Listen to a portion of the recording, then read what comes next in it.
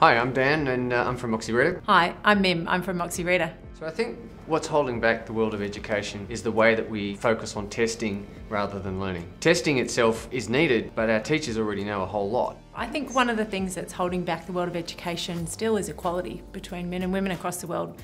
Women are still not receiving the same education in many countries. So I'd love to see that change. My name's Mim from MoxieReader. Thanks for watching. I'm Dan. Thanks for watching.